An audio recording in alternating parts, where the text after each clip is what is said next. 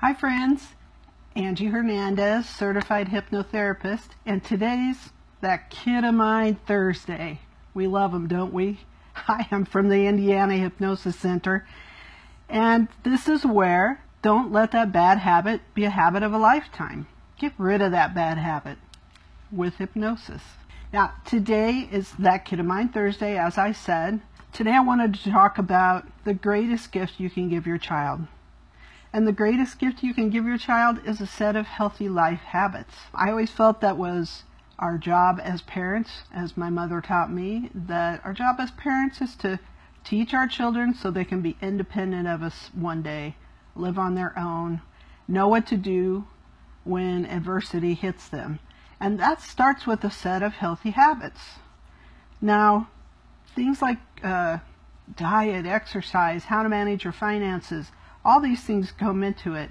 We know America is facing some challenges with kids. We've got childhood obesity on the rise.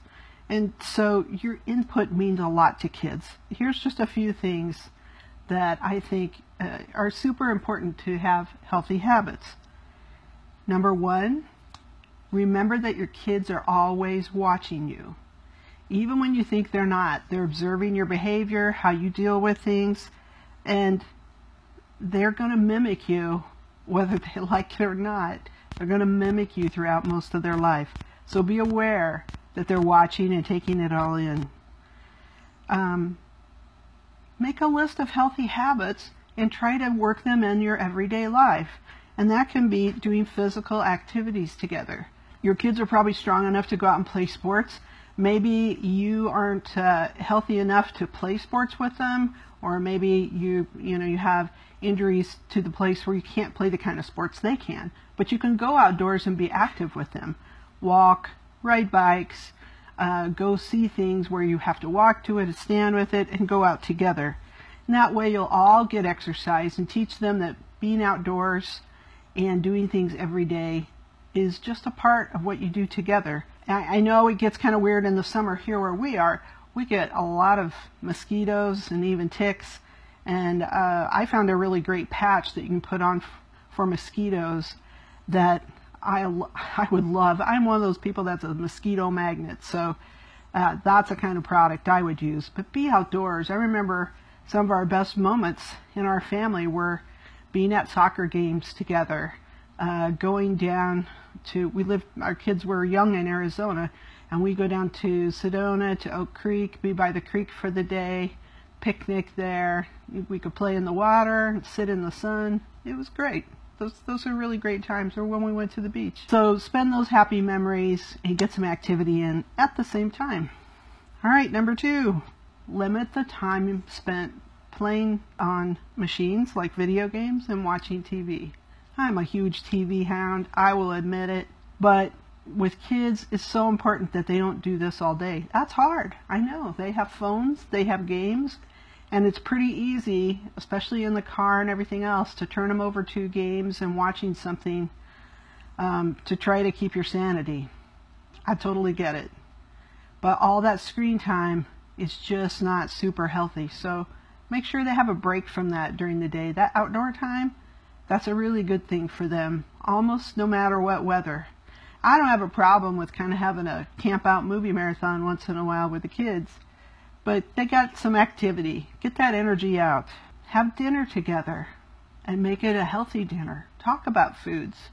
Now, we all have kind of different lifestyles. We all have different beliefs in foods. You might be vegetarian. Another person might not. I can't have gluten or dairy. So you might have different ways of thinking about food. Whatever is the rule in your family, talk about it and teach them. Teach them that, we eat dinner and then maybe we'll have some dessert. We don't have to have a whole bag of cookies, but we can have a small amount after our dinner's done. It's nice to have a dessert. It just doesn't have to, we don't have to go overboard with it. This one, a lot of parents, I think, disagree with me on this, but I'm going to say it. Set a bedtime and stick to it. Set a bedtime and stick to it.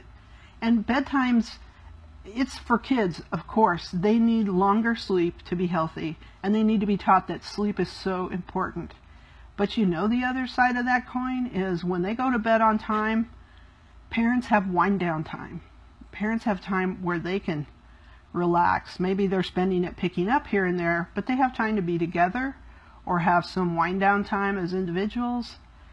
Parents need it as much as kids do, but it is important to teach kids that a healthy amount of sleep is important. And I think a strict bedtime, and that doesn't mean 10 o'clock. You know, when my kids were young, it was 8 o'clock. It was 8 o'clock almost up until high school for them. Now, I didn't mean they had to be in their bed with their eyes closed at 8. When they were small, yes. But at 8 o'clock, they had to go to their rooms. If they weren't quite sleepy yet, they could read a book or listen to some music. Now, we didn't have the option of having a computer for them then. That we just didn't have a home computer like that. They do now, and I would say that if I were raising a kid today, they'd need to be off their screens. Go to their room. They could do something like reading, writing, listening to music, doing art. But screen time is done. Screen time is really hard on sleep, even though some people would argue with me on that. I guess we each have our opinion, but science kind of backs up my opinion, so I'm going to go with it. Just be safe. Teach them what you feel is safety. How do we act around stray animals that might approach us, cats or dogs? Of course, when children are young, we're teaching them to look both ways before they cross the street.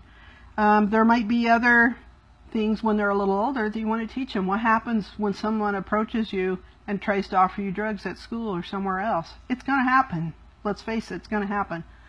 So teach them what you think the appropriate action should be. What if you don't know? What if you don't know the action? Get out there and find some help. Google, what should I do when someone approaches my kids with drugs?